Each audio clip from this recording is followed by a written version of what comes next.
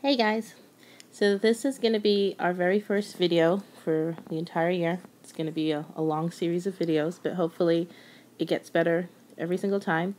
Like I've probably already told you in class, it's not going to change. Your lectures will be on video. You will be expected to watch these videos in order to gain your notes. I'm not going to re-lecture in class if you choose not to watch the video. You're just going to have to understand that this is the method by which we do things because it gives us so much more time in class to get things accomplished.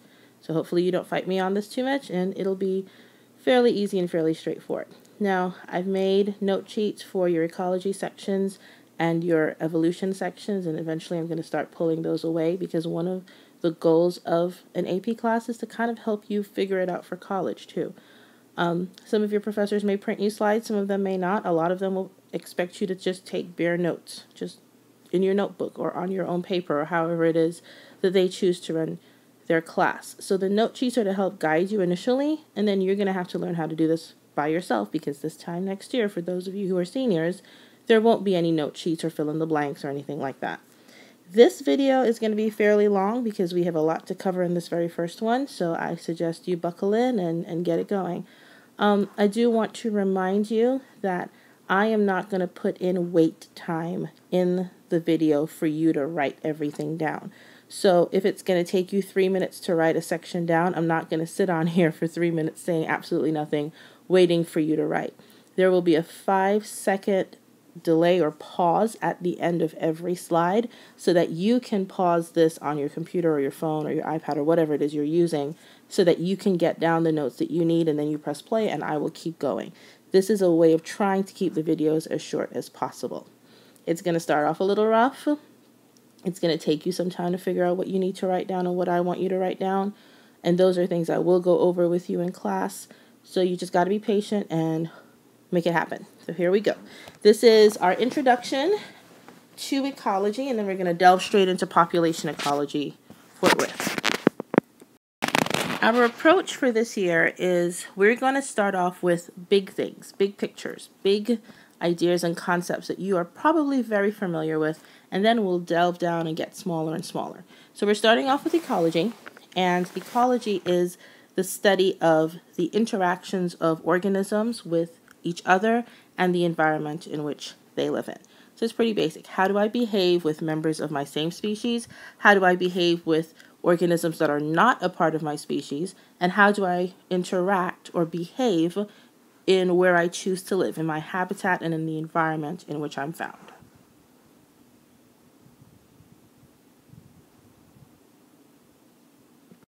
You should have this actual picture in your notes packet or your notes section, so feel free to make jottings or annotations as I say certain things that make sense to you or things that will help you to understand this particular illustrative better. So I just told you that the definition for ecology is the study of organisms and their interaction with their environment. Hopefully you figured out that by saying that definition, we are talking about parts of this interaction that will be alive and parts that are not alive. So we use the terms abiotic and biotic to represent those. Abiotic factors are things that are non-living, like the sun and water and soil, whereas biotic factors are things that are alive. They're part of a living system or a living environment. So like plants and animals and bacteria and fungus and protists and whatever else that you can think of that's alive. You have to think of this or picture this as a giant web, and they have all these different parts that are interconnected, all of which starts off with the sun because that's our primary source of energy, and then we're going to turn that energy around into a lot of different forms through energy transformation so that different living things can use it. So we have to think about the soil and the rock and the weather and just every single thing, temperature, minerals, oxygen, that can interfere with how an organism lives its day-to-day life and how it behaves in its day-to-day environment.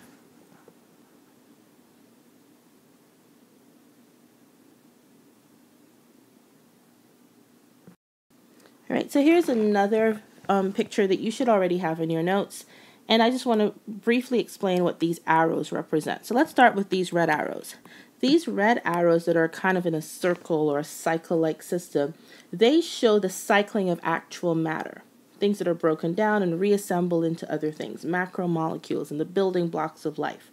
So things that we're continuously using within an ecosystem and within the biosphere, the living part of the earth. Whereas these yellow arrows, specifically these here, now in your freshman class, we probably described this to you as, oh, we're losing energy in this form. We're losing energy here and we're losing energy over here. I no longer want you to think of it as a loss of energy. Those yellow arrows now indicate energy that's being transformed to a lower quality of energy, which we refer to as heat. Okay, so it's not as high quality, so we're not necessarily using it for daily life and daily activities, but it still exists. This is energy transformation. Hopefully you remember from physics, those of you who've had physics, that energy isn't created or destroyed, it merely changes form. Okay, so ecology really is based on our laws of thermodynamics, specifically that second law of thermodynamics. And to remind those of you who may not remember what that is, that's the one that says the more energy we lose, when we increase disorder, we increase entropy. And we'll talk more about what exactly that means later on. So just remember, these red arrows are just things that are cycling within the system, things that are changing form and being used to build things and break things down, whereas these yellow arrows represent energy that's now of a lower quality that we can no longer use and cycle through the system, that's being transformed into heat. And of course, this particular yellow arrow represents energy that comes from the sun, which starts this whole process to begin with.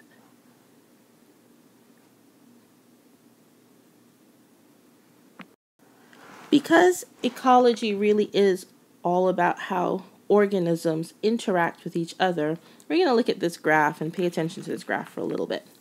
So what you should be seeing here is we're looking at seaweed cover. And this title or label right here is a little bit misleading. I want you to picture an area on, like the ocean floor or something that's covered in seaweed, and we're looking at how much of that area is covered versus how much isn't covered, depending on the presence of one, both, or neither of these two living organisms, the sea urchin and the limpet. Okay, and this part, the title just gives you a little bit of description. It tells you that both of these are algae eating and that they both also can eat seaweed, and pretty much they just looked at an area that they had these various concentrations of these organisms to see what was happening. In AP Biology, we will do a lot of graph work, so you have got to get comfortable with looking at a graph and figuring out what that graph shows, but also figuring out how to draw a conclusion based on what that graph represents, based on what this data is showing you. So in this line right here, this line represents what happens when we have both limpets and sea urchins not being in that area of the ocean floor. And as you can see, we have a steady increase. It's continuously increasing, which means that seaweed cover is increasing. So more of that space is covered by seaweed. Now this blue, moving the slide around. Hold on a second. I do that quite often. You'll get used to that. This blue line represents what happens when we remove the sea urchins, but we leave the limpets behind. And you can still see that it increases, just not as quickly or rapidly as this purple line was increasing. So again, this line is what happens when only our urchins are removed. So these guys are removed, and these guys are left in place. Now, if we go down here to this green line represents what happens when only the limpets are removed. So we have sea urchins, but So we have sea urchins, but we don't have limpets, and that's what this green line shows. And as you can notice, there's a very obvious decline. Like, this is telling us right away that we're not going to have a whole lot of seaweed cover. Because if you notice, it's almost at like 1 or, 2 or something. It's a really low number, especially as compared to these two lines. The red lines are control, which shows what happens when both the urchins and the limpets are present. And again, not a whole lot of seaweed cover there. That line is pretty much at like 0 or 1, 2, somewhere in that low range. So when you're presented with a question like this, one of the first things you're going to have to start thinking about is, what is the conclusion to this data? What can I draw or what can I infer from this data? What is this data showing me? So when I look at this graph, what I would conclude, or what I'm seeing based on my results, is that when you remove both limpets and sea urchins, you're going to get the greatest increase of seaweed cover. Okay, you take them both away, and that area is just going to be overgrown with seaweed. So this indicates that both of these species has some kind of influence on seaweed distribution, where the seaweed is found and how much of that seaweed is found there.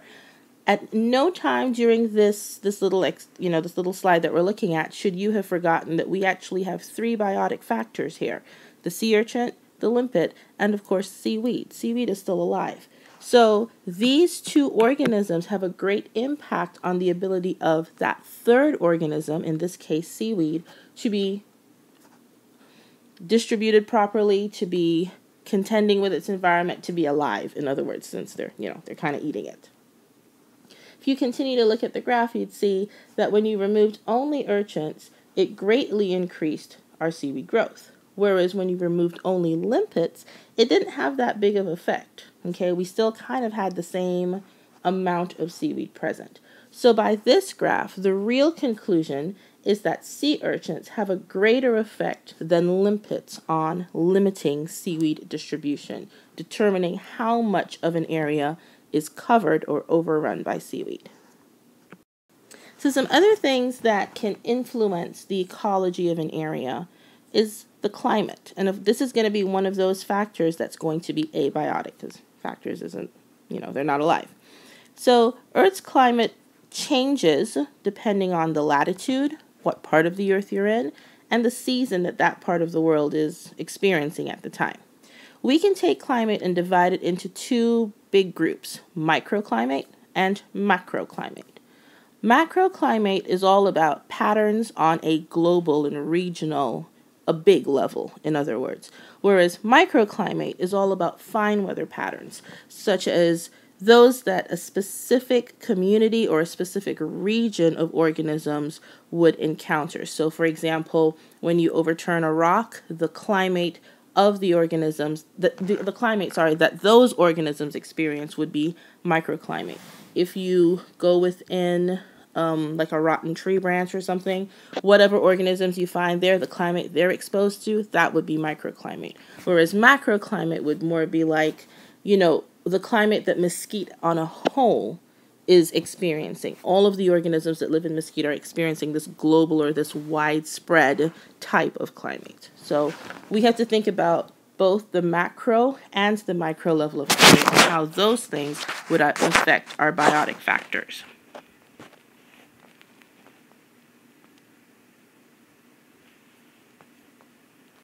So knowing that climate's going to affect biotic factors, now we need to think of what affects or what makes our climate. So the first thing that comes to mind would be things like variation in light, like actual daylight versus night, day versus night, and temperature, hot versus cold. You also have to think of the tilt of our Earth's axis and the rotation of our planet around that axis, which is going to determine the passage and the length of time that the sun stays in our sky. Because if you're, like, for example, if you take Denmark or Alaska, they experience great seasons of darkness where it is, 2 o'clock in the afternoon or 3 o'clock in the afternoon, and the sun has already gone down for the entire day. So they literally get more nighttime than someone in the southern part of America or even in the Caribbean would experience. We have to think of our air, because we do have wet air and we have dry air. If you've ever been to Houston, you know how we always describe Houston as being muggy or humid? Well, that's wet air versus Arizona or even parts of North, like North Dallas, where it's that dry heat. So that would be dry air. So we got to think of what kind of air is circulating where. And of course, the angle of the sun.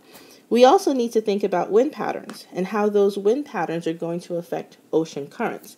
Now, to us in Mesquite, because we're landlocked and we're nowhere close to the ocean, that's not a big deal. But coming from the Caribbean, changing wind patterns greatly influenced our ocean currents, which greatly influenced how we behaved. Like there were seasons in the year where my mother would not let me go snorkeling or not let me go swimming because our ocean pattern changed. And our ocean pattern changed because our wind pattern changed. So they're kind of all interrelated.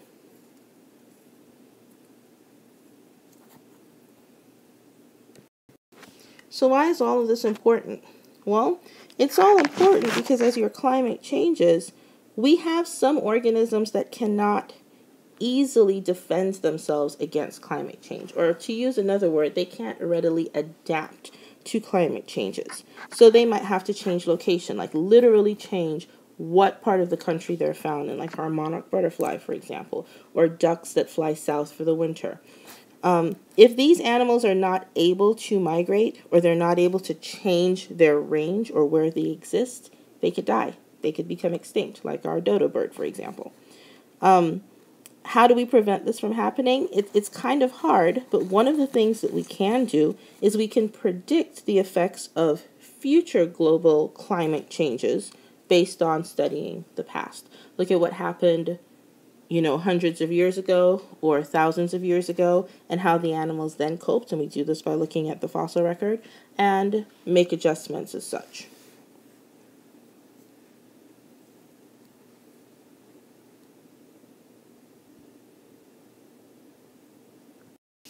Ecology is also greatly dependent on an organism's ability to do homeostasis. So for those of you who've already had chemistry, I want you to think of homeostasis as being in equilibrium, kind of like Le Chatelier's principle that you hopefully learned in chemistry. It's the way that organisms maintain a steady internal environment. So you're not too hot, you're not too cold. You can adjust your levels and change your dependencies just based on what your environment's telling you and how your body's going to react to those signals. There are one of two ways that organisms can respond to abiotic factors through homeostasis. You can either be a regulator or you can be a conformer. If you are a regulator, it just means that you keep a pretty constant internal environment even when your external conditions have changed. So, for example, humans or mammals on a whole would be regulators. It doesn't matter if outside is 7 degrees Fahrenheit. My normal body temperature is still going to be what it always is, about 98 degrees Fahrenheit. So I'm able to regulate my internal environment, even though my environment on the outside has changed. If you are a conformer, you are the opposite of that. So your internal environment varies based on your external environments. If you think of snakes or lizards or any kind of reptile, really, when it's cold outside, they're a lot colder. When it's warm outside, they're a lot warmer. So they're constantly changing positions or changing their environment so that they can be comfortable.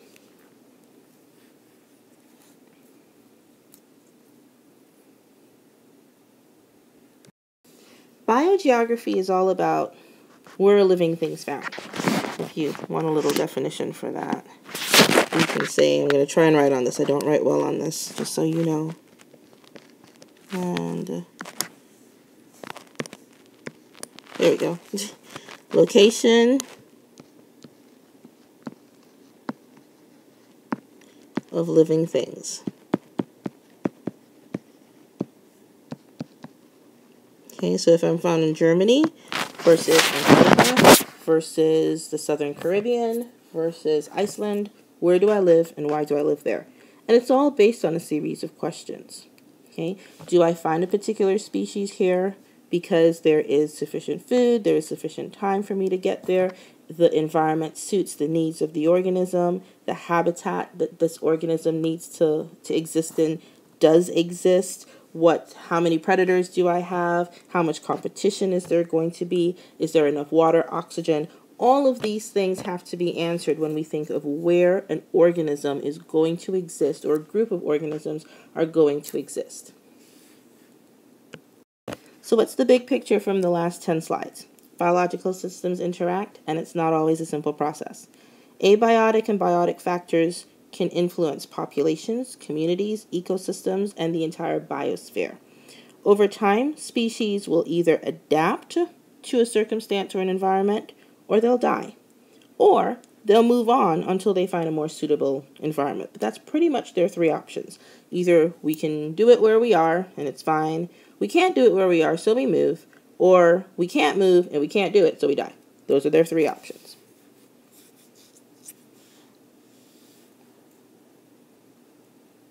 So we're now done with the intro part, and we're going to jump into population ecology. So life takes place in populations, and you kind of already know this.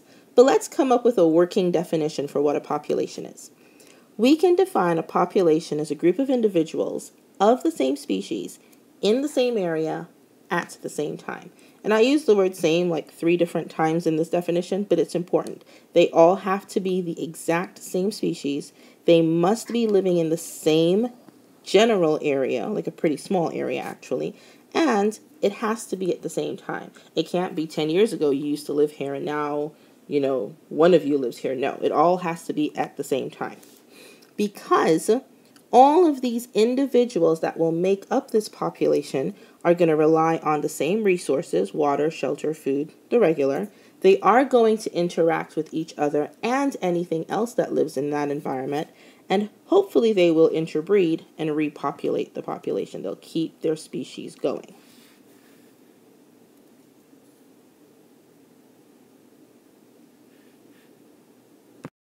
So what are some things that will affect the size of a population? Again, it boils down to 2 of those things that we were talking about earlier, abiotic factors and biotic factors. So our abiotic factors will be things like sunlight and temperature, and how much water is in that area, and the kind of soil and the kind of nutrients that are in that area. Whereas our biotic factors are going to be all the other living things around us. So what are we going to eat? What's going to be our food or our prey item? How many people are going to be, when I say people, how many other organisms are going to be competing with us for that same food? So what's my competition? And don't forget, competition could be for food, for water, for shelter, for mates, a bunch of things. Who's going to try to eat me? And what can make me sick or give me a disease or a condition that won't allow me to be at my optimum? The other thing we have to take into consideration with population size is something called an intrinsic factor. And those would be our adaptations. What is naturally in my DNA, in my genome, passed on to me by my parents that will give me an edge and allow me to adapt to different situations?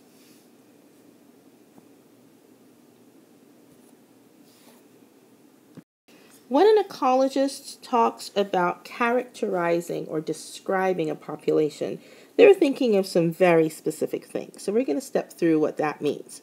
When you describe a population as a biologist, one of the first things that you're going to talk about is the range of that population.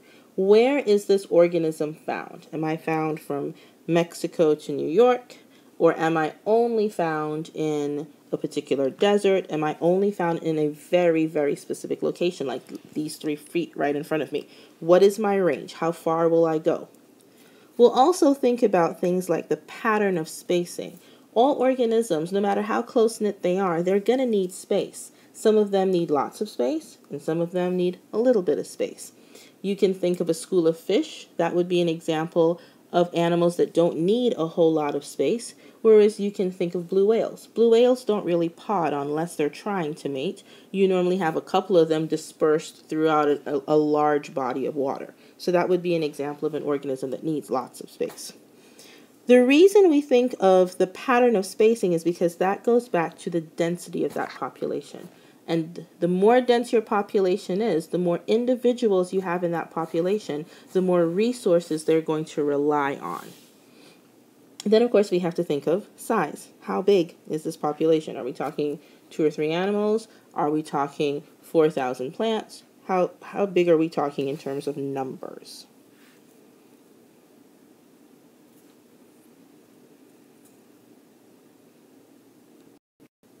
So again, going back to range is going to have geological limitations. It's really going to depend on things like temperature and rainfall and food and predators. Okay, so another way to think of range is think of it as your habitat. What am I adapted to that I can successfully survive in? So for example, polar bear, really well adapted to a polar biome. Whereas you wouldn't see, like a cheetah, for example, in a polar biome. Not adapted whatsoever. Okay, so what location, what part of the world will I be most successful in? That is going to be my range. That's where I'm going to choose to live.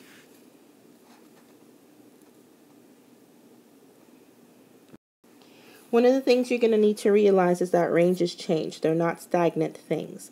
And a range can either expand, it gets bigger, or it can contract, it gets smaller. And your range is going to change based on the environment, based on how cold it gets, how hot it gets, how many other people are trying to live there. When I say people, I mean organisms. What's going on that's making me move around?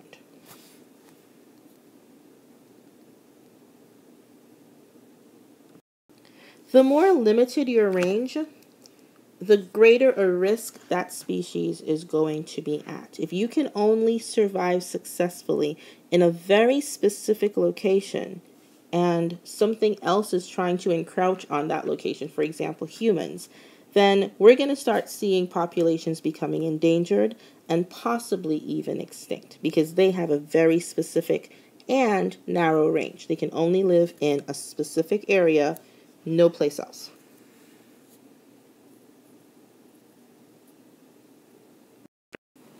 So now we can talk about population spacing or population dispersal. And these literally do come in patterns. Within a population's geographic range, within the area that they can be found in, density is going to vary depending on the organism that we talk about. So our three main kinds of dispersal patterns are called clumped. Whoops, oh, I'm so sorry, hold on. Okay, let's try that again. They're called clumped, or random, or uniformed. So let's start off with clumped.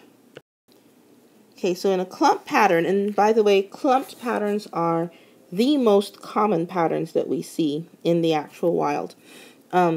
This pattern is going to exist because of environmental conditions, and mainly because environmental conditions don't tend to be uniformed. We're not going to find the same amount of water evenly distributed everywhere in the Kalahari Desert, for example. Or we're not going to find a uniform distribution of grass for buffaloes to eat out in Oklahoma or in Montana or wherever they are. So how the animals arrange themselves really is going to be based on where they find the most resources to meet their needs.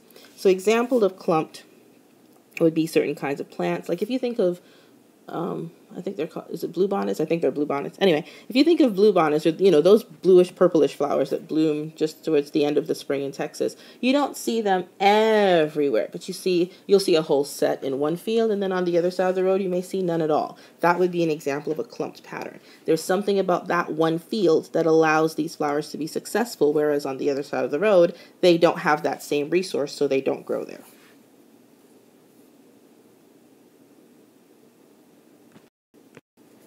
Now, uniformed patterns are more based on direct interactions between individuals within the population. And one of the terms that comes to mind is territoriality. I can never say this, so hopefully I said that right. And then one of the species that comes to mind that does this a lot would be birds. So whenever we talk about uniform patterns, you'll see us mentioning or referencing birds quite a bit. One of the reasons that we say it's because of direct or indirect relationships has to do a lot with, again, space. So if you look at this picture for me right here, look at how the birds in this picture are almost exactly the same distance away from each other. These are nesting birds, and they don't want to jeopardize their eggs in any way, shape, or form. They don't want any other bird coming close to their eggs other than the male and the female that that laid those eggs or gave rise to those genes. So they're literally going to fight and peck with everyone within a circular pattern around their nest. So it just works out that all of the birds space themselves so they're not close enough to any other bird, which gives them this very uniformed pattern. a lot of penguins do the same thing. They're going to try to hold on to their little bit of snow, their little bit of space, unless, like a really bad weather system rolls in, and then they'll all clump together. But for the most part, they're pretty uniformed.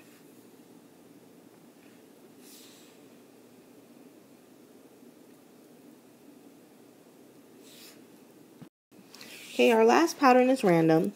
And random occurs where there's little competition. I'm sorry, I made a mistake right here. This should say competition. Where there's little antagonism or a tendency to bunch together or aggregate. A lot of plants tend to do random patterning because it's just kind of where those seeds land. Wherever they land and the conditions are right, that's where they're going to germinate, that's where they're going to put down roots, and that's where they're going to grow. So this is kind of like the, everything's fairly okay, so I'm just going to grow wherever I can, or I'm just going to exist wherever I can, again, based on where my needs are being met. But it's not directly affected by another member of my species or another member of a completely different species.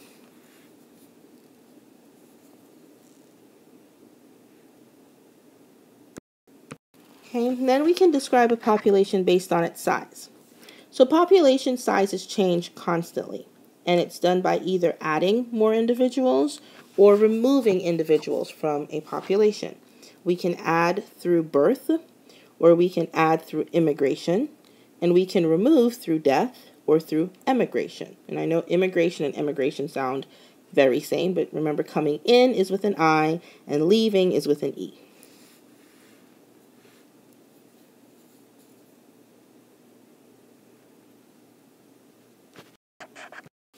One of the responsibilities that a population ecologist would have is they're going to have to figure out how big of a population they're working with. So there are three main methods that you can use to determine this. The one that's most often used is number 3, and we're going to step through all 3 of these. So the first method is the simplest one. Count them all.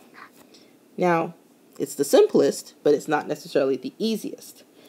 The only way number 1 works best is if the organisms are pretty big, that you can easily see them, and the area that they're found in isn't very big, so you're not constantly like having to move around to count. So for a really small population of organisms that are fairly easy to see, counting works really good. But when we start talking about schools of fish or insects or how many blades of grass, obviously this counting of individuals isn't going to work out very well for us. So therein comes number 2. Number 2 is what we call the quadrant method. And what you do is you take your area that all of these, this one species or this population lives that you're trying to figure out, and you divide the area into quadrants. So you pretty much make a grid. And then you choose a couple of grids, or a couple of quadrants, squares in the grid, and you count all of the individuals that you find in that particular quadrant. And then you use that data to estimate the total population. So are you still counting? Yes, but you're not counting every single individual. You're counting a couple of them, and then based on the area and how many quadrants you have, you'll make an estimation. Is it a precise science? No, but it normally gets fairly close, especially if you're just looking for like a ballpark figure. Number 3 is called the mark and recapture technique. So a limited number of individuals, let's say about 20, are captured at random, and you mark them with either a die or a tag. So you can either like tie a tag onto them or mark them, like literally mark their skin, their exoskeleton, whatever, with some kind of die. And then you release them back into their environment. At a later time, a second group of animals is captured at random, but from the same population. And the percentage of marked individuals is determined. So you're pretty much capturing them to see, have I already captured and marked any of these organisms that I've just picked up? So let's say 10% of the animals in the second group is a recapture. So you've already seen these animals, you've already marked them, they have a tag of some sort on them.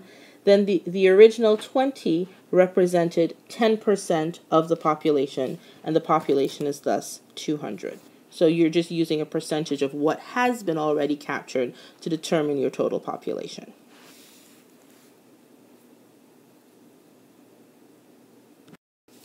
All right, so here is the formula that's used for estimating total population size. using the mark and recapture method. So S in this formula represents the number of individuals that are marked and released in the very first sample that you took. X represents the number of individuals marked and released in the second sample that you took. Small n, or lowercase n, represents the total number of individuals in that second sample, whereas big N, what you're actually solving for, is the estimated population size. So pretty much you take your formula and you rearrange it until you get this figure right here. The only issue with the mark and recapture method is that it comes with this huge assumption. And the assumption is that the marked individuals have the same probability of being captured as unmarked individuals. So does this method always work for us? No.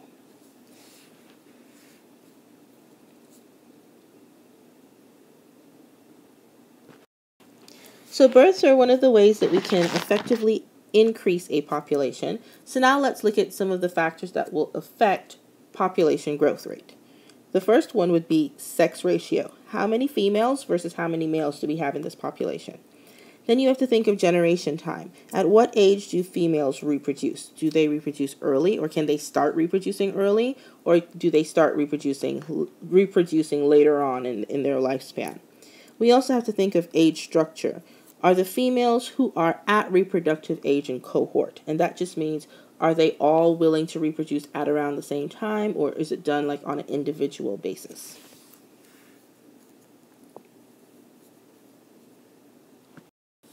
Another factor that is going to influence this population's ability to reproduce and grow would be demography. And that really just deals with, between our males and our females, who's going to stay alive longer. If you look at this chart, you notice that our females are alive for a pretty decent amount of time, whereas our males, not so much. And these are just like ground squirrels, so it just goes to show that males are reckless, regardless of whether they're squirrels or whether they're boys.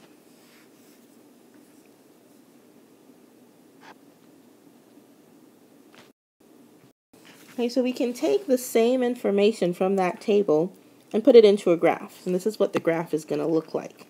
This type of graph, where we're talking specifically about the number of survivors of a species over a given amount of time, is called a survivorship curve. Okay, and it just represents how long an animal is going to live, or a bunch of animals will live, based on known data or known information. When the lines are relatively straight, it normally indicates that the rate of death is pretty constant. But do note, here's our female curve, here's our male curve. The males do have a lower survival rate overall than our females do. They live longer and more of them live, whereas with the males, they live for a shorter period of time and less of them live. Okay, another way that we can look at populations and especially the factors that age of reproducibility affects the population is through what we call an age structure graph. And they look like these weird pyramids down here. But what these graphs show is the relative number of individuals of each age. So if you look at this part of the graph, these are very different to what you're probably used to. But if you look at this part of the graph, it shows you the age of the individual, so 0 to 4 all the way up to 80 plus.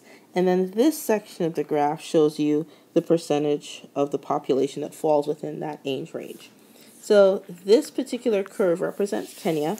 And if you look at it, we have a lot of individuals that are within the ages of 0 to 9. About 80% of the population on either side. This is the male side, that's the female side. Okay, now, the reproducible years of a human, for the most part, now we do know that, it can extend, but for the most part would be 15 to about 39. And you have a decent number of individuals in that age bracket, but what really stands out about this graph is how many individuals you have that are a lot younger. This tells you that this particular population is growing and growing rapidly. They are producing a lot of babies because we have large numbers in that young person age group. That's 0 to 9 especially, but even the 10 to 14, that's a pretty big group as well. Now this pyramid shows the United States, And again, we're going to look in those same two key areas. We're going to look at the numbers that we have in this young person range, that 0 to 14 range. And then we're going to look at the amount of persons that we have in that reproductive ability range, that 15 to 39. And you can see there's not a whole lot of difference here. It's almost straight in a way if you look at it. So not as many little ones and not as many people in the area, that reproduce in the age range that reproduce. So this tells you that yes, this population is still growing. I mean, as long as we're not like close to zero, we're growing, but we're doing so pretty slowly. Now this graph shows the same set of data, but this one's for Italy. And if you look at our range for people between the ages of 0 and 14, very small amount of the population is in that range. If you look at the range of people who are in the age range that allow you to reproduce between 15 and 39, again, fairly small amount, only about 4% of our total population. And then if we come up here and we look at the people who are older, they also, fairly small amount, make up that population. So this tells you that this population is what we call zero growth, or even decreasing in population. We're losing way more people than we're making people, if that makes sense.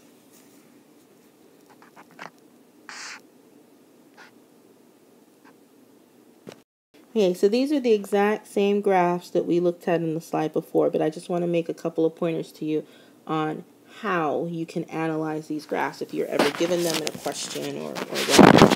So one of the first things that I need you to understand is that you need to start your analysis at the base of the diagram, the base of the graph, because that's the part of the graph that represents the most current population. So when you're looking at these yourself, like on a question, this is the region that you most want to be looking at. This is where your analysis starts, in that lower level. And again, that's because this is where your most recent population is found.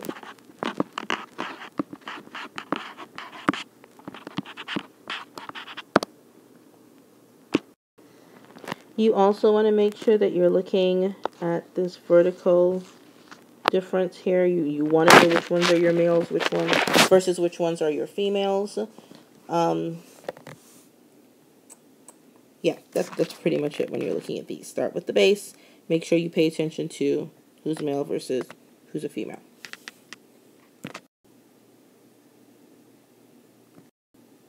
Let's go back to the survivorship curves. Again, this is just another way to represent how many individuals will survive over a certain period of time. So in this case, we are comparing 3 different organisms: human, a hydra, and an oyster.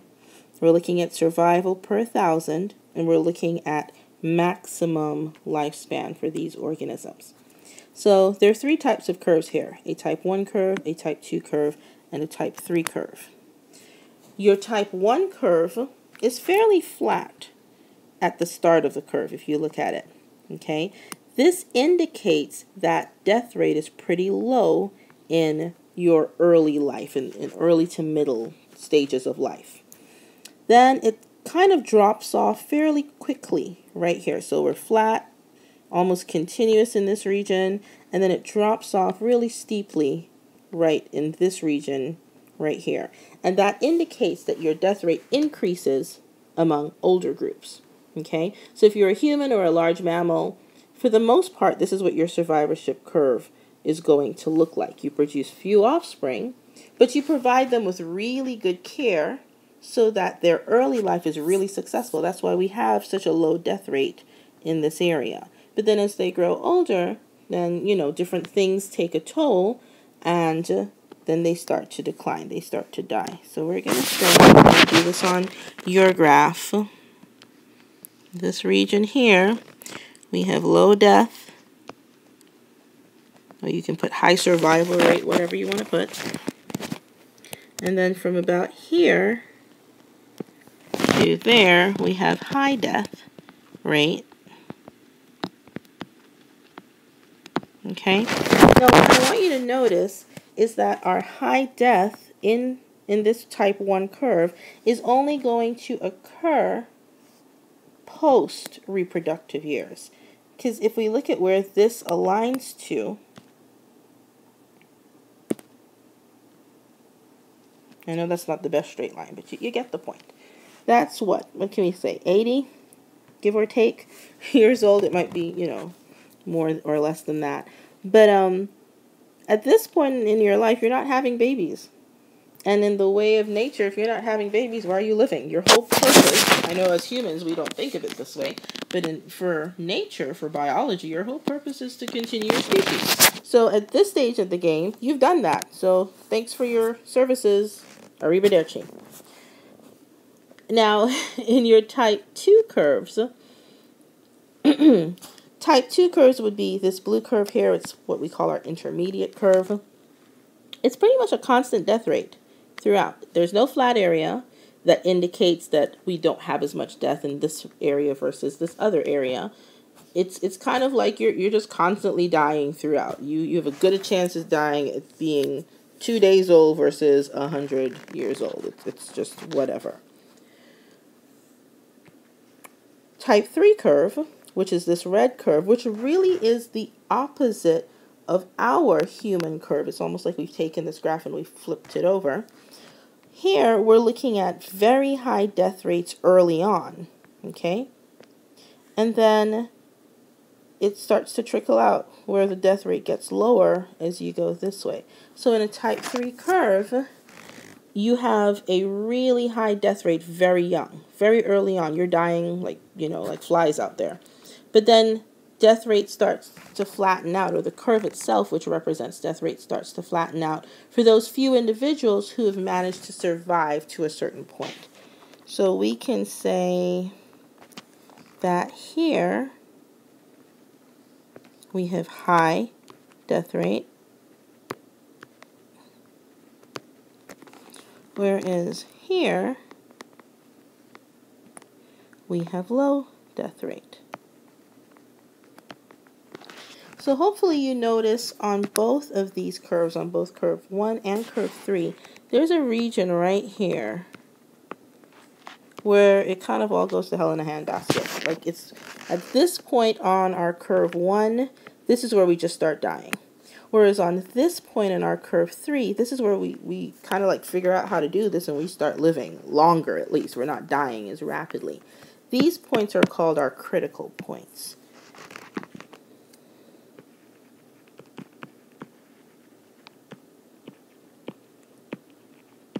Okay, so these are our critical points. And it's almost like that's where the magic happens. Now, one thing I want to point out, when I talked about the curve 1, I mentioned that we're not giving birth to as many offspring, but we are taking very good care of the few offspring we do have, which is why death rate is so low. On our type 3 curve, it is very much the opposite. We are giving birth to lots and lots of babies. So think of frogs or think of fish. They just kind of have their babies and then they swim away and, good luck to you. We're having lots of little ones here, hoping that a few of them will make it through and survive. So again, very opposite to our type 1 curve.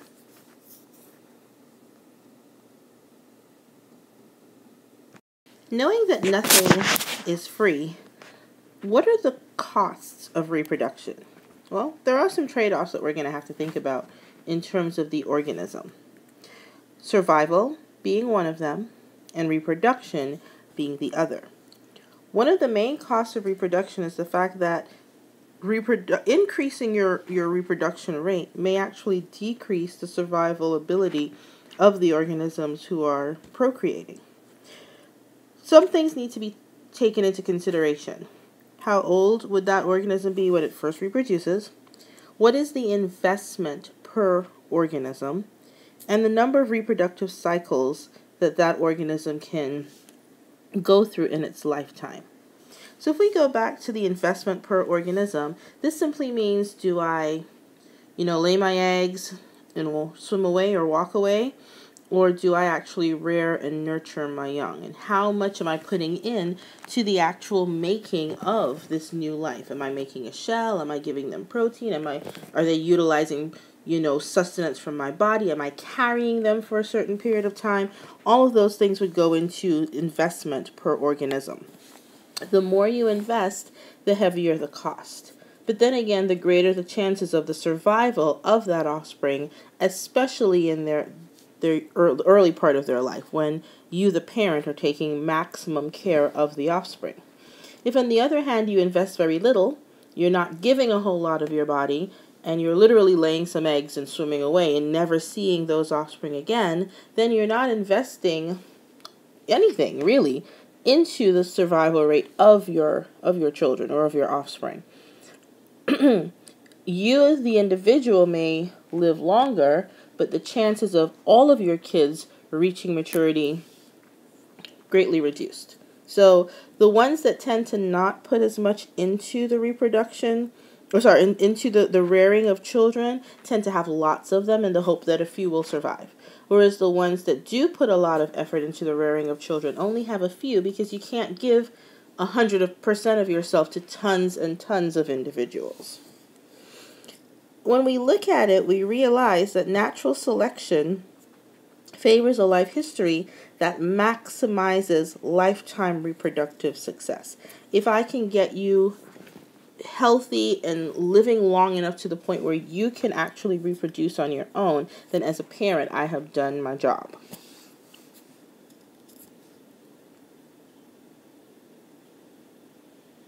Let's look at an example of how changing the number of offspring you have and the investment in those offspring will affect the survival rate of parents. So we're looking at kestrel falcons, which are birds of prey, and we're looking at the effects of larger breeds and how many chicks they have on both the male of the species and the female of the species.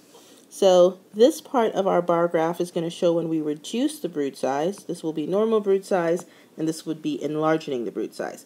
Note that normal broods for this species is about 5 to 6 individual chicks. So reducing the brood size would be 3 to 4 chicks, and increasing or enlarging the brood size would be 7 to 8 chicks. Okay, so maybe we should write those numbers down.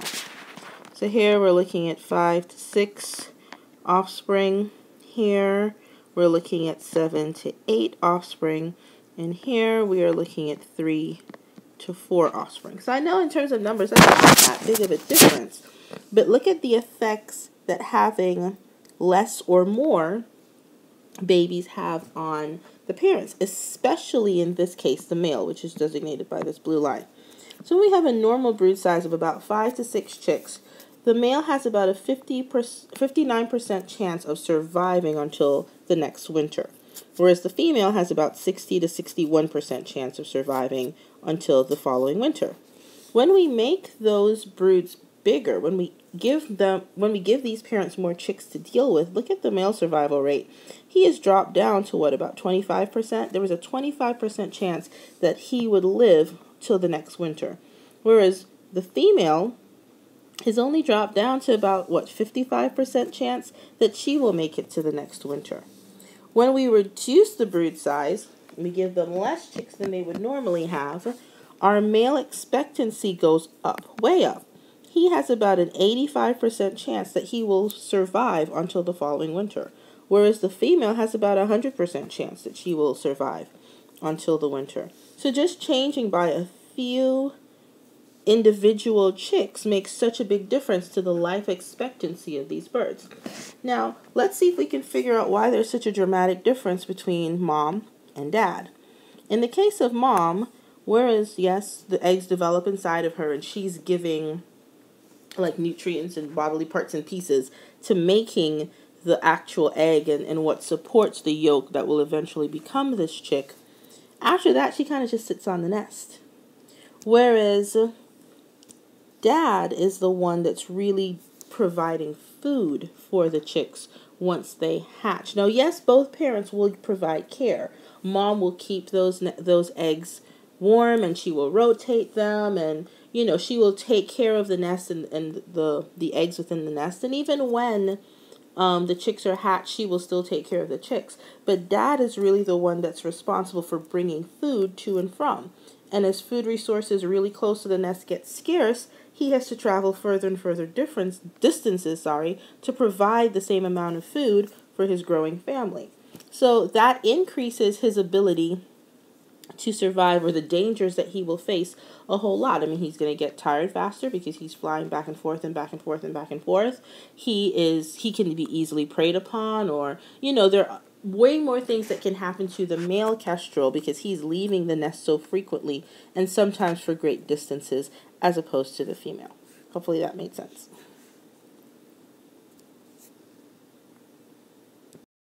Okay, so how do organisms deal with this? Well, they come up with what we call reproductive strategies. So they figure out, how am I going to deal with these trade-offs for reproduction? I'm going to come up with a strategy. There are two ways to deal with the trade-offs. You can become what we call a case strategist or case selected, or an R strategist or R selected. So let's start with the case. If you are case selected, it means that you reproduce later on in life, you have few offspring, but you invest a lot in raising those offspring and making sure that those the new life can be successful and live for a fairly long period of time, at least long enough to be reproductively successful themselves.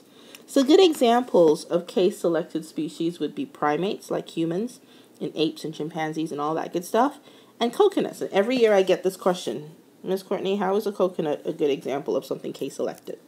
Well, I think this is a Caribbean link, so here we go.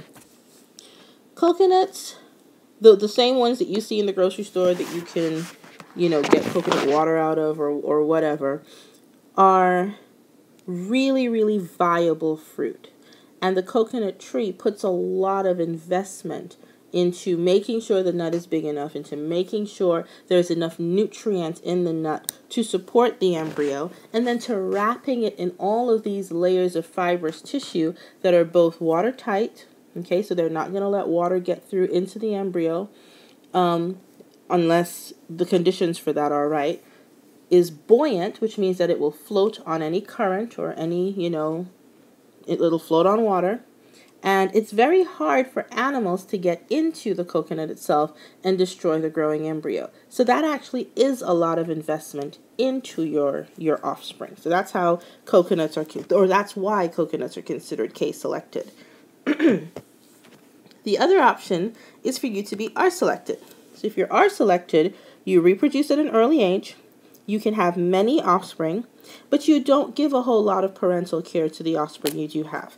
So good examples would be insects and a lot of plants. They just have their babies and they keep on living their life. And if their baby survives, good for them. And if their baby doesn't, oh well, so sad.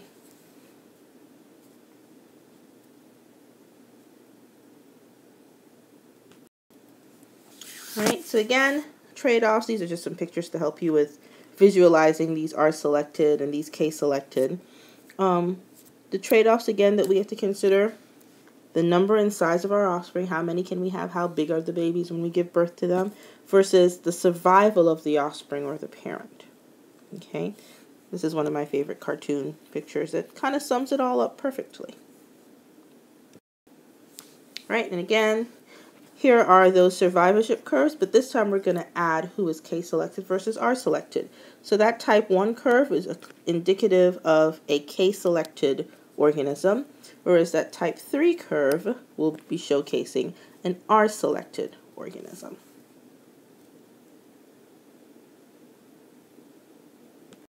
Okay, so population growth can be calculated. It is simply the change in your population, and we measure that by looking at the number of births in that population, how many new babies were born, minus the number of deaths, how many older organisms died within that population.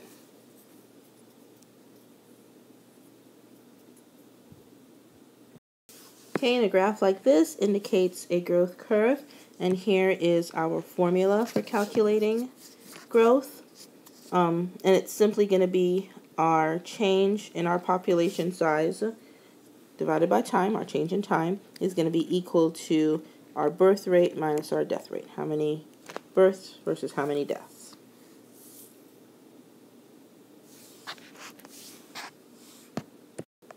Alright, so we can go ahead and do an example using this particular curve.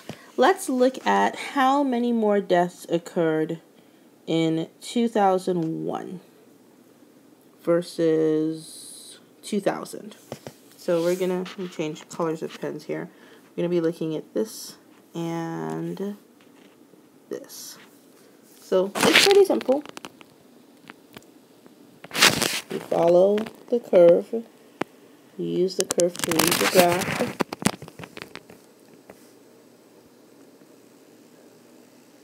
And you should come up with the numbers 12,000 and 16,000.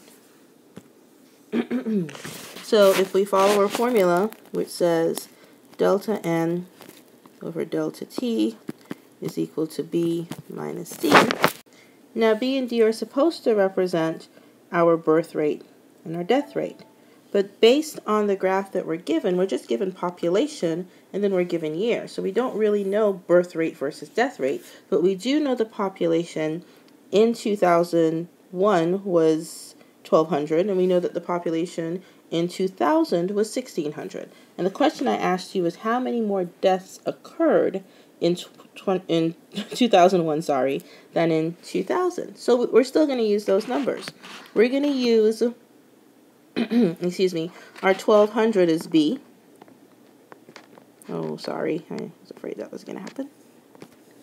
So we're going to use our 12,000, sorry, not 100, is B. And we're going to use our 16,000 is D. And we should get negative 4,000, right? But we don't care about this negative sign because you can't have negative deaths. So we're just going to use the number. This graph, based on the data given and the question I asked you, tells us that we had 4,000 more deaths in 2000 than we did in 2001. One thing I really want to make very clear to you is that births and deaths are constant things, okay? Don't interpret this as we had 4,000 dead fish, or like 4,000 of these perch, because that's what this graph shows, died. And that's all that happened. No, we still had perch that were born. We still had births taking place in this population. But we did have 4,000 more deaths than the previous year. So please don't think of it as, well, we just had 4,000 that died. That's it. End of story. Nothing else is happening. No, we had 4,000 that died, but we also had some individuals that were born. So we can look at growth rates, population growth rates, from using two models. Model 1 is called the exponential model, and it's showcased in blue. So that would be this part right here. And model 2 is called the logistical model, or the logistic model, same thing, and it is showcased in red, this part right here. So starting off with our exponential model, this particular graph is supposed to represent bacteria. So starting with one bacteria, what happens to the population over a certain number of time or a certain amount of generations. Realize that exponential models show an idealized population in an unlimited environment, and it makes what we call a J curve. So if you follow my laser, it literally makes a J, like without the cross on top. Okay, so we call it a J curve. Wherever you see a J curve, you know you're looking at exponential growth. This kind of growth cannot continue indefinitely. This kind of growth is the kind done by our selected species. Okay? And yes, there is a formula. It's very similar to the formula, the generic formula that we use to calculate population growth, but this time we have something called R max and N. Now let's go back to this part here where it talks about an unlimited environment. An unlimited environment in this case means, let me switch to a pen real quick. So an unlimited environment means that we don't have to worry about resources. We have limitless resources.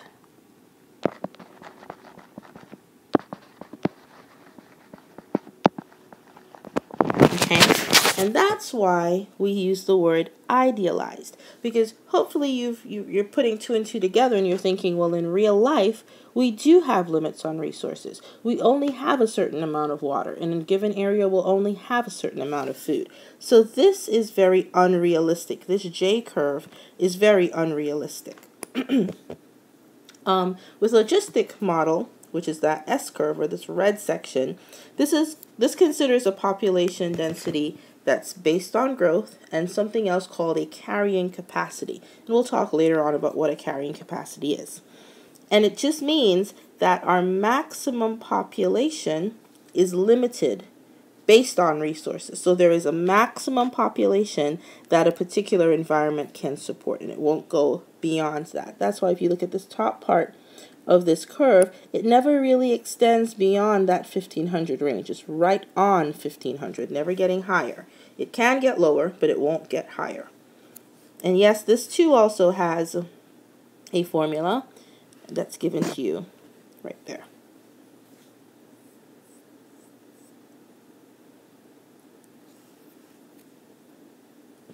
So let's go back and look at exponential growth again.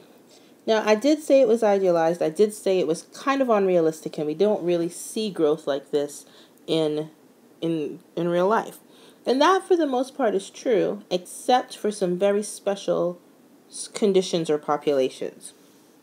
Now, one of the things, or one of the main characteristics or features of exponential growth is the fact that it's taking place without limiting factors. We don't have to worry about resources and water and food and space and shelter and all those things.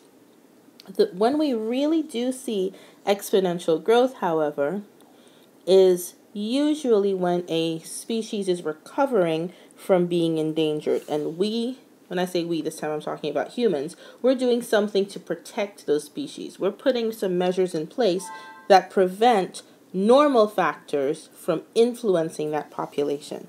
So here I have two examples. We have the whooping crane, which is a bird that's found in Africa that has been almost extinct. And we have the African elephant. Again, an animal that's come very close to extinction. This guy, mostly because of meat. This guy, because of those ivory in those tusks. So if we got a generalized feature from this graph, like if we ignored all the bumps and curves in it, we'd get a J-curve. Same thing here. We have that J-curve. And wherever you see that J-curve, it tells you there's exponential growth. But yes, in these two situations, we don't have those limiting factors. Humans have provided an area that's big enough to support as many animals as possible. Humans are making sure that like the predators that would endanger these animals, sometimes those predators are ourselves, are for the most part kept at bay. Humans are ensuring that successful mating is taking place. There is more than enough food and water and other resources to go around. So under those kinds of situations, you will see exponential growth. And just so you know, both these animals are K selectors, not R selectors. The other thing I told you is that you tend to see exponential growth with R selectors. This is an example of how K selectors can do exponential growth. But again, that's with certain measures being put in place.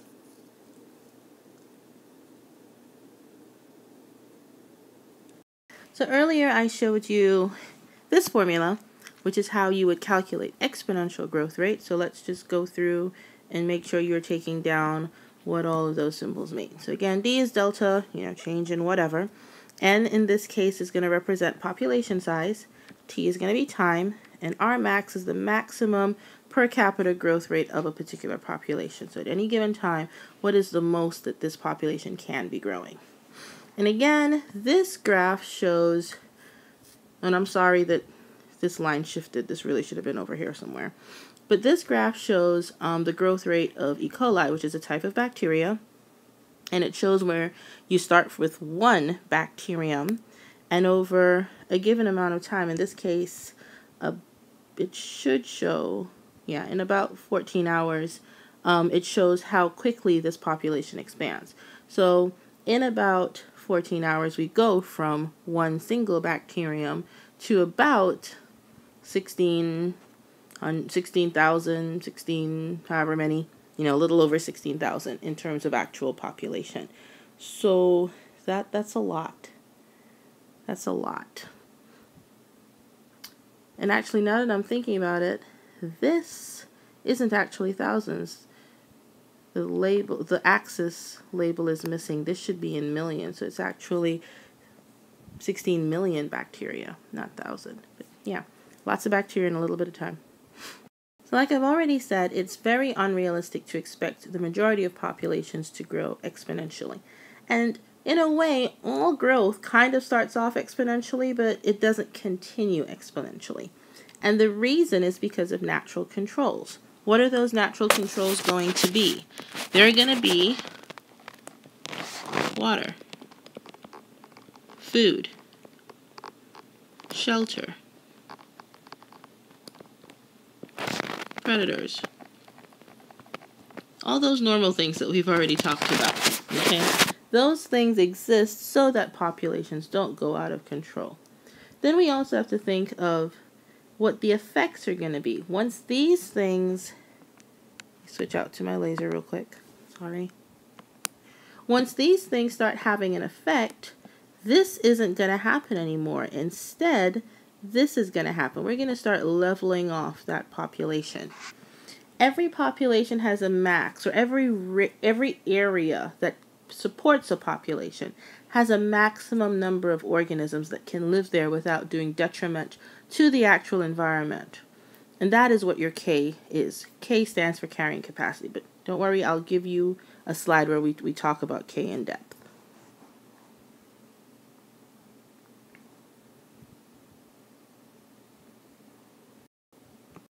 And here's that slide. So carrying capacity is the maximum population size that an environment can support with no degradation of habitat. So the most organisms this area can support, not produce, but support, without the area itself being torn up to the point where it can't support life anymore.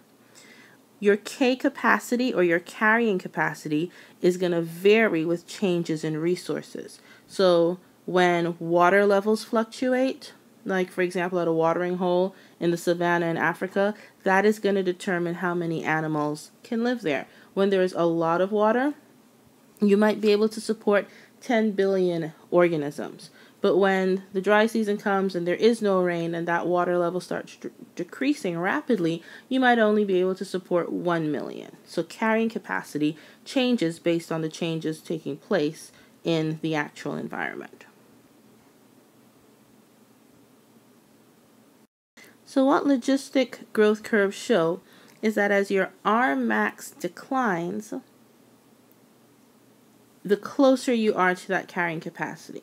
Or another way to think of it as, the closer you get to the carrying capacity on your graph, the smaller your R max value is. And again, that R max value is the maximum increase rate of a population per capita. Okay. Now this is the formula that we use for logistic growth curve calculations, and it's similar, but notice it takes into effect the K, or the carrying capacity, whereas with our exponential growth we didn't have that because we had no carrying capacity. There were no limits. When I first learned about logistic model versus exponential model, I always thought logistic, in terms of logical, because it's not logical to think that populations can grow exponentially all the time. But I want you to know that this logistic does not refer to logical. Instead, it refers to logarithm, which hopefully you know from math. If not, we can talk about it in class.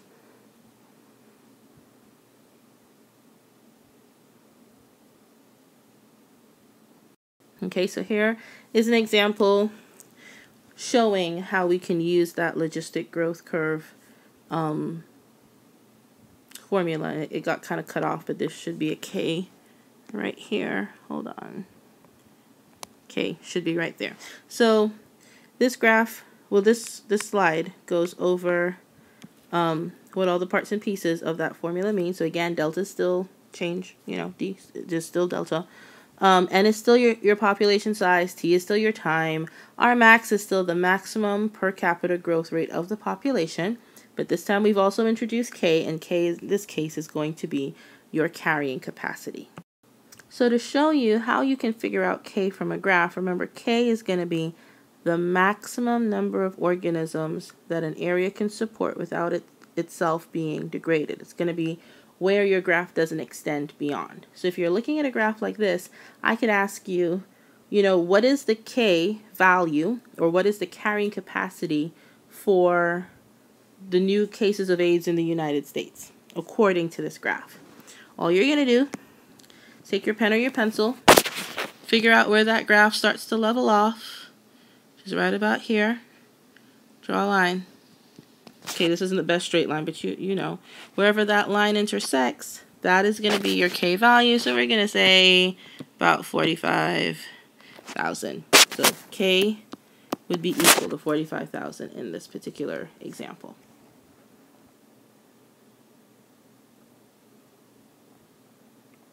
So like I mentioned before, carrying capacity can change, and it will change based on how your population cycles, at what level your population is at.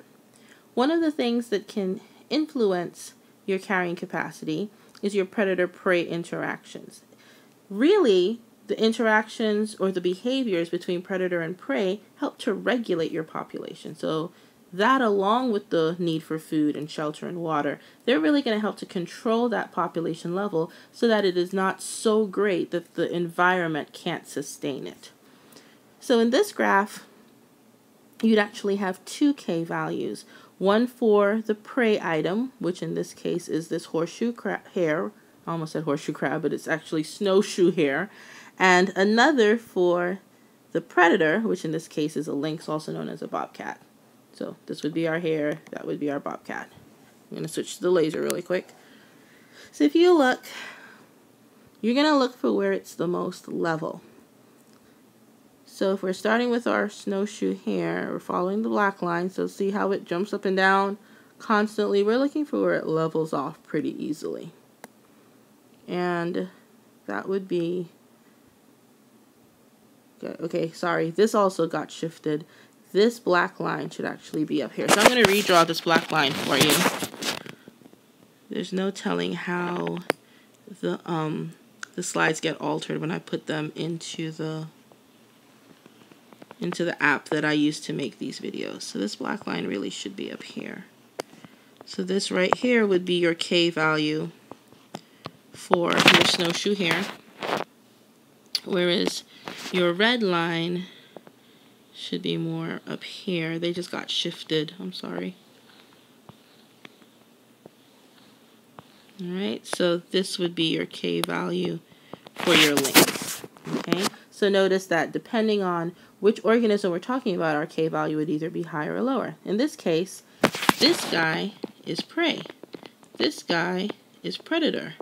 You want to have more prey than predators because you need a larger population of prey items to support your predator items.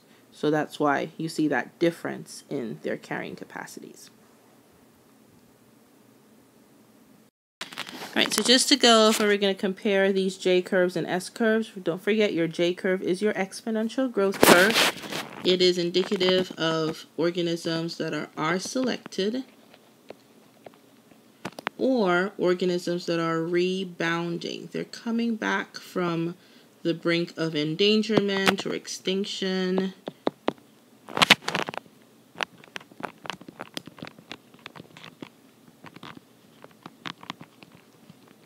Sorry for the bad handwriting. You'll be okay. But yeah, so that's what those J curves are going to represent. It's going to be a great boom in growth. There are no natural controls. Don't have to worry about shelter or food or predators or anything like that. That's what that J curve suggests. Whereas with your S curve, I should have used different colors, but it doesn't matter. Whereas with your S curve, this is going to be more realistic. So this is what most populations exist in. Okay, and it introduces that K value for the first time, that carrying capacity that we have to take into account, and that K value is going to change depending on what the constraints of that environment is. how much food, how much water, how many predators, all of those things that that particular area supports.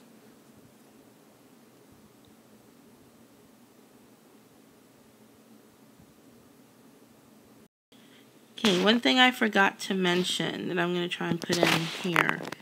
Once you see this leveling off that's taking place, this is going to tell you that we're not really growing the population. So population is in zero growth. And that means that the number, and it doesn't mean that we're not, animals aren't dying or organisms aren't dying and organisms aren't being born, but the number of births are going to be equal to the number of deaths. So once we reach carrying capacity, growth rate is 0 because the number we have born are equal to the number that we have dying. If we have a litter of 4 born, it means that at some point in time we're going to lose 4 individuals in the population. That's how it stays at that carrying capacity. All right, so what are some things that will help us to regulate population size? Well, limiting factors, and there are 2 kinds. There are density-dependent limiting factors and density-independent limiting factors. Density-dependent would be things that are increased because you have more individuals. So competition for food, for mates, for nesting sites. The more individuals we have, the more competition for those particular resources we will be faced with. Then we have to look at things like predators and parasites and pathogens. If an animal gets sick with some kind of disease and it is part of a very dense population of animals, the chances of it passing on, and not just dense population of animals, but a dense population of animals that are in contact with each other fairly often, the chances of that animal passing on that disease or that pathogen is greatly increased. So more animals will die, as opposed to an animal that's part of a population that isn't very dense and they don't necessarily come into contact with each other very often. Chances are that one individual may pass it on to 1 or 2 more organisms, sometimes none at all. It'll just kind of die from the disease and then that would be it. The population itself isn't really affected. So density-dependent limiting factors is one of the first things we have to look at. One of the next things would be density independent. And these are going to be our abiotic factors, the things we really don't have any control over. So how much sunlight is available in the area, the temperature of the area, the rainfall of the area, the natural nutrients in the soil, stuff like that.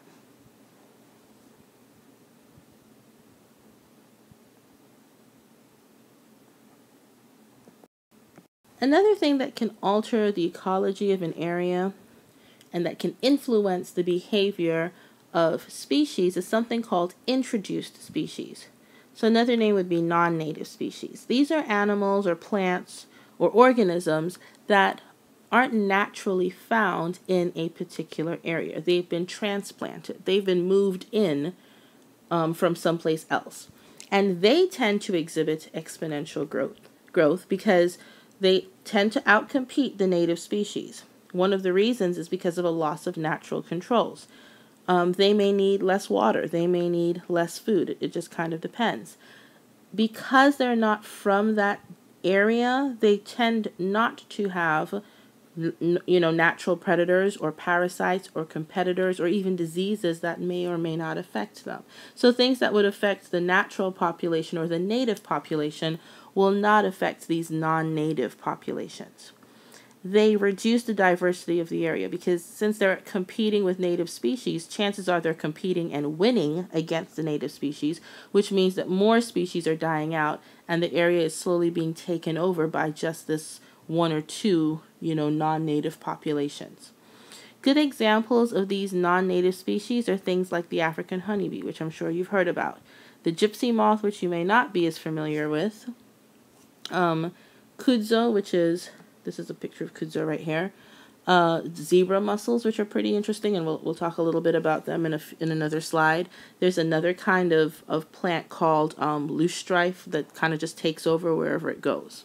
So those are just some examples of non-native species that affect the ecology of an area.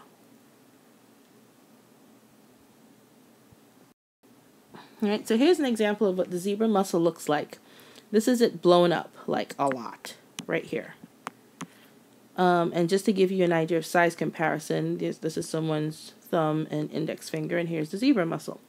But these guys are everywhere. So if you look at this, well, you can't see the maps very well, but if you look at least these two maps, this shows the northern part of the United States up by the Great Lakes area. You can see that in 1988, very few cases of zebra mussel. Where the zebra mussels are found are indicated by red dots on this map. Look at 1992. So they're encroaching from the Great Lakes area, kind of taking over rivers within this region of the northern part of the United States. This is what it looks like in 1994. They're spreading. They're all the way down in the southern part of the United States. Now they're kind of everywhere. They just take over. This is an example of a shopping cart that was thrown into one of these lakes and left there for 2 months. Just a regular shopping cart that is now completely covered by zebra mussels.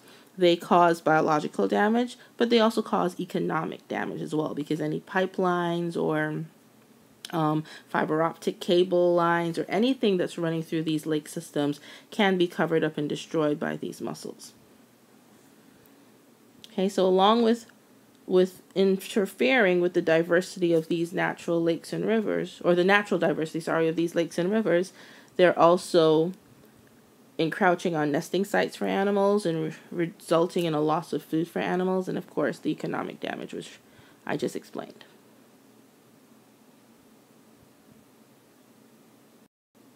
All right, another example, and you don't have to necessarily write these down, these are just examples, would be a type of brown tree snake that has infiltrated Guam. The brown tree snake was incidentally or accidentally introduced to Guam as a stowaway on a military cargo ship from other parts of the South Pacific, and this happened after World War II.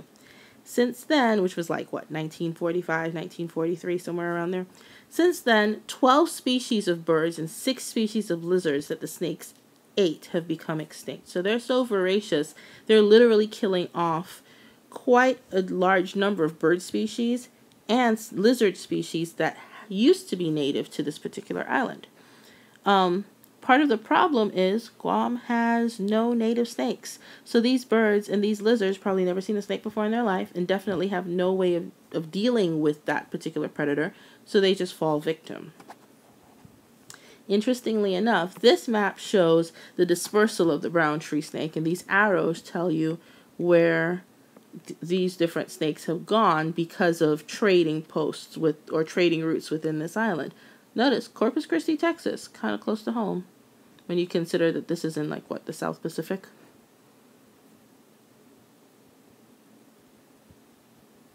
So one that hits closer to home is something called kudzu, which is a vine, so it's a runner. And if you look at the map, initially it was just in the southern part of the country, but it now has spread pretty far to the northeast. It's pretty much just the really northern parts of the country and the western parts of the country that haven't been affected. But at the rate it's going, it probably will take over pretty much everywhere really soon.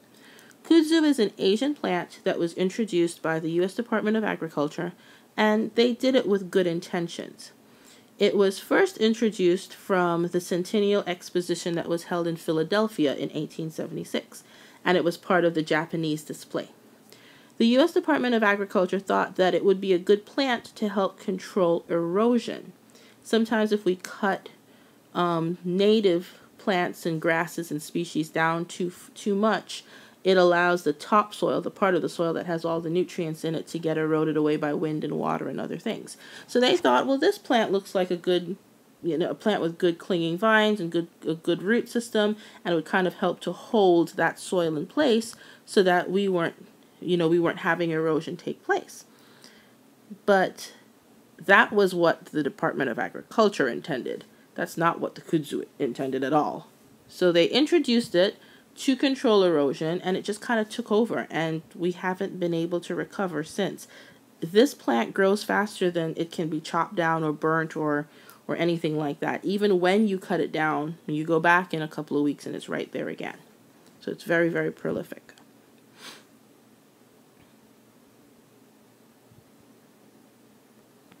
Right, this particular graph just shows human population growth. it's just kind of interesting. Not going to go through and talk about it a whole lot because it's not something we focus on. I just thought it would be cool for you to see what our population curve kind of looks like in terms of our growth. So hope this wasn't too painful. I know this was a really long video. I promise that most of them are not this long. We just had a lot of information that we had to get through. So I will see you guys in class. Have a great night. Bye.